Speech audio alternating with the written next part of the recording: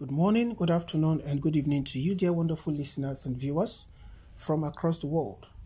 Thank you so much for stopping by. Thank you for trusting us to bring you interesting news. We appreciate you immensely, and I say God bless you in Jesus' name. Amen.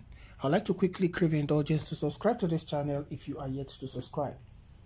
Please hit the bell icon so you can get notification whenever we post new stories. Endeavor to share these news stories with your friends, family, relations, and loved ones so they can get to know what is happening around the world and be informed. Thank you so much, guys, and God bless you.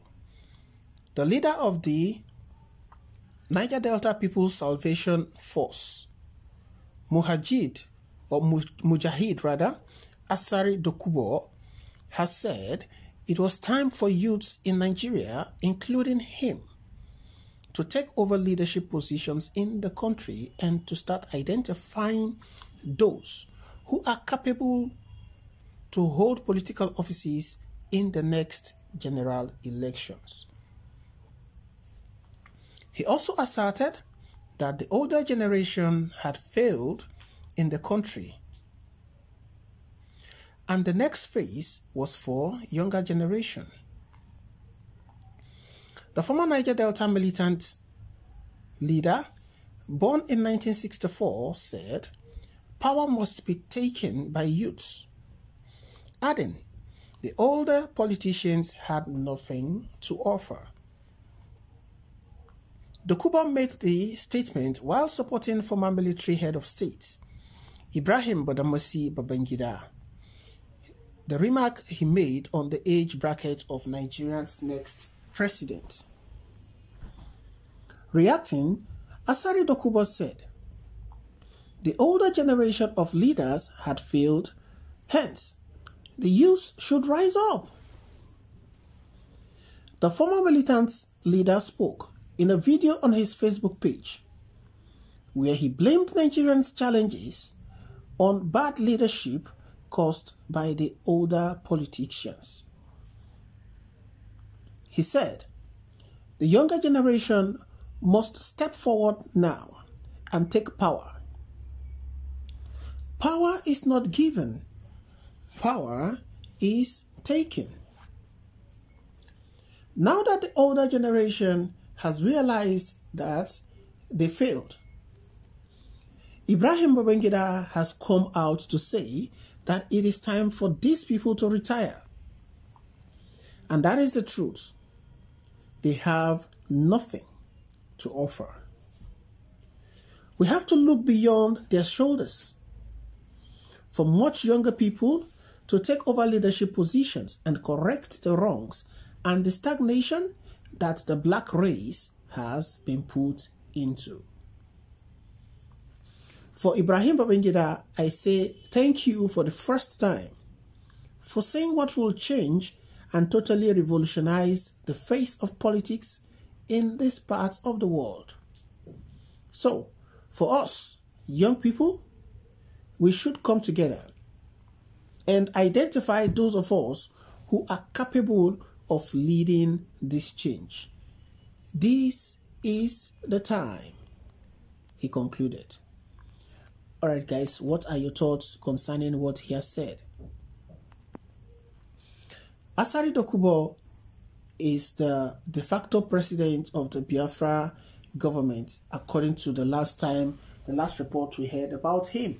So the question is has he jettisoned that particular Biafra government president, and is he now wanting Nigeria? Because he had been part of the call for the breaking up of Nigeria. In several videos, he has actually attacked Nnamdi Kanu, the leader of the indigenous people of Biafra, over claims on Biafra and all that. There was a time he said that Biafra was originally not an Igbo name, but the Ijos, or the South people that own Biafra, as it were. So what exactly is he trying to say while jumping on what the former military head of state had said concerning Nigeria? If he wants to pursue Biafra, I think, personally, this is my opinion and my view, I stand to be corrected. If Asari Dokubo wants to be relevant, he should stay in one particular lane. If he wants Biafra, he should stand and pursue the cause of Biafra, just like Nnamdi Kanu is doing. Nnamdi Kanu over the time has made it very, very clear that all he wants is Biafra and nothing more, nothing less. So I think Asari Dokubo should do the same thing. You can't be talking about Biafra yesterday, then today you're talking about Nigeria. Now you want to lead, you want to take a position, you want to take up a position in government or a leadership position where you can lead alongside other youths. It is the time. You're talking about what IBB had said. So for me, I think it presents Asari Dokubo as one who is not stable. It presents him as one who is not defined in what he wants exactly. Because you cannot, stand for Biafra yesterday, then today you are standing for Nigeria.